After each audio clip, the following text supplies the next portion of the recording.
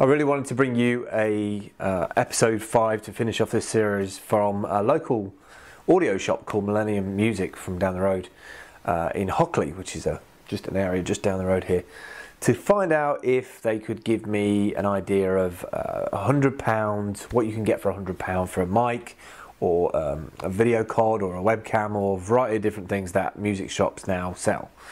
And unfortunately they were super busy moving the shop around, so instead of giving you all the different areas, I thought I'd break this final piece down about assets to consider to get when you're a small business. So I've broke this down into a bunch of different areas.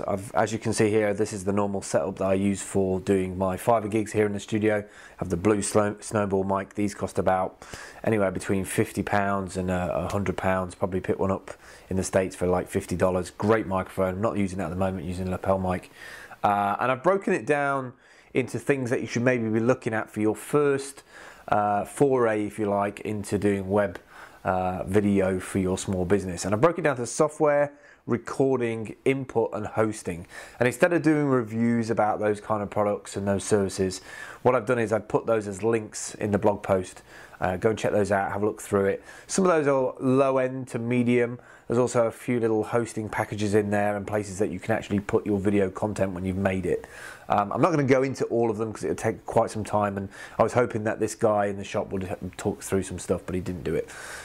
Other areas that I wanted to cover: consider using Google Calendars as part of your strategy to get this content out there on the web.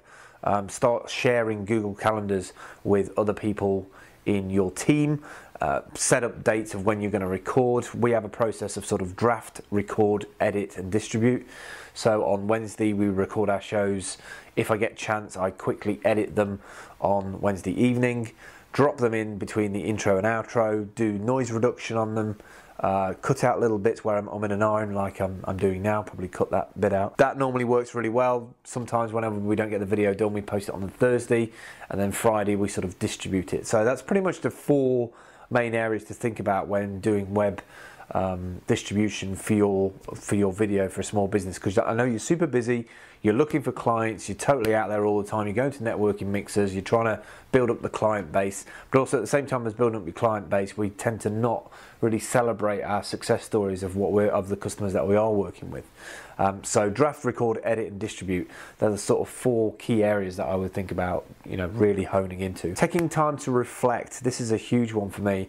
Have a look at the stats and figures. If you're doing stuff on the Wednesday and then you're sort of pushing it out or editing it and blogging it on the Thursday, pushing it out on the Friday, give it a week before you actually sit down and do the videos on the Wednesday, the following Wednesday.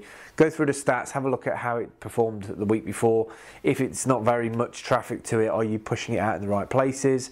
Are you putting it on Twitter? Are you pushing it in the right forums? Are people watching your stuff? Maybe you need to start doing a mailing list that links in all the videos you've been working on. Maybe it's a video that people are not even interested in. Are you sending out a poll to ask these people what they're looking for? Remember, outreach into your little mailing list of people looking at your business is crucial. One of the things that we have just started to do is A/B split testing. Now, you don't have to totally understand how this works. Basically, there is one version of a page and there is a second version of the page, A and B.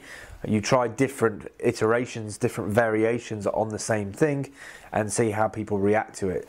Mainly A/B splash pages are used for landing pages. It's a single page, might be for a sign up or people joining your mailing lists. Normally have a video on there. If they're interested in seeing more, they click on a button. It's just the way to change different layouts, try different layouts and see how people react to that layout. Or is one layout working better than another one? Is it that people are clicking this big box or they're clicking this box or they're looking at this video? It's a really good way of testing what works, and it can be really good for driving people to your mailing list and gaining more traffic.